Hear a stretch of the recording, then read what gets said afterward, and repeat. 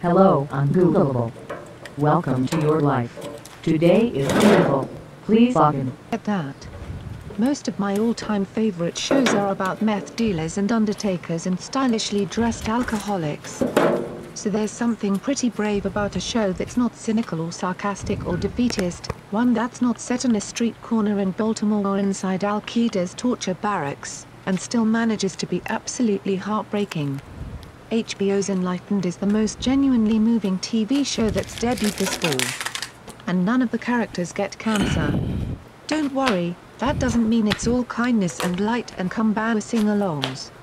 In fact, the pilot was pretty bleak. The very first scene shows Amy Jellicoe Laura Deeren on an ugly crime jag in a bathroom stall, hurling the C-word at the ladies who were gossiping about her outside, and screeching in full-blown smeared mascara hysteria at the married boss who slept with her and then quickly demoted her.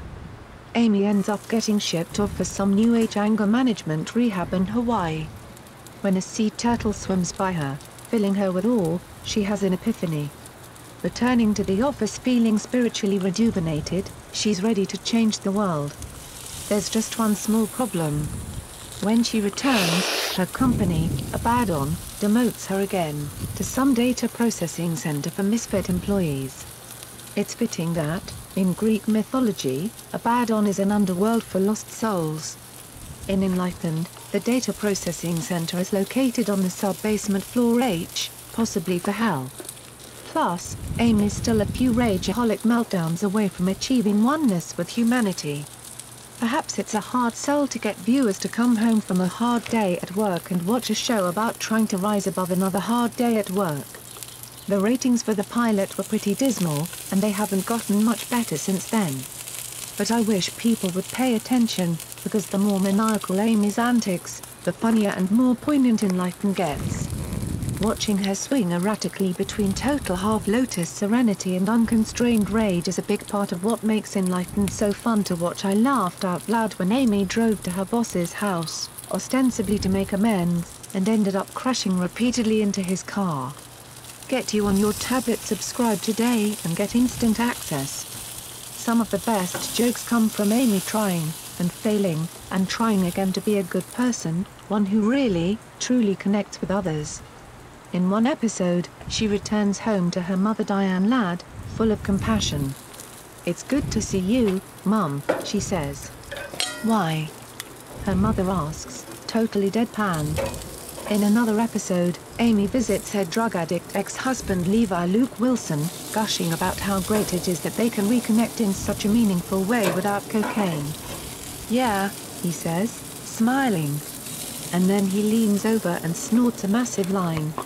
Still, it's to the credit of the show's creator, the talented Chuck and Buck scribe and Amazing Race competitor Mike White, that when Amy does become unhinged, it's never just an easy punchline. White also appears in the show as Amy's painfully awkward co-worker, Tyler. Maybe that's because White actually understands what Amy's going through. Back in 2004, he checked into a psychiatric hospital after suffering a nervous breakdown. Ironically, he was working on a TV show called Cracked Up at the time. In a way it was kind of Buddhist. He told the New York Times of the breakdown. "It was the worst thing that could have happened. I embarrassed myself in front of all these important people. I proved myself to not be strong enough to figure this out. I felt weak and lost, like a screw-up, and at the same time, coming out of it, I felt like I'd been given a huge gift." On Enlightened, that's how Amy feels too. As one reason why her behavior will make you cringe is that it's so easy to relate to her. Who doesn't understand just how difficult it is, every single day, to refrain from repeatedly crashing into someone's car? Watching Amy work so hard to become a better human being is wrenching, especially since one of the show's messages is that it should be very easy if you stop struggling to align the world's chakras with the rose quartz crystal and just learn to think small. The season's phenomenal third episode, Someone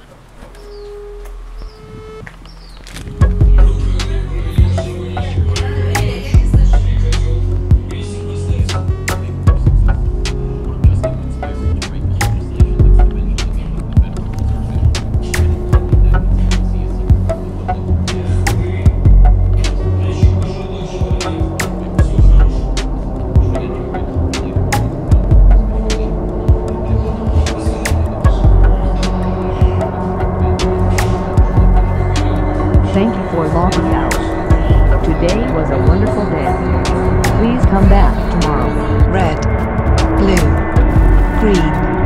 Mic check 1 2. Congratulations. You reject the good enough. You reject words like symbolism and postmodernism. Obsolescence is not part of your vocabulary. Every night, every day, every step of the way. The diktat of fashion.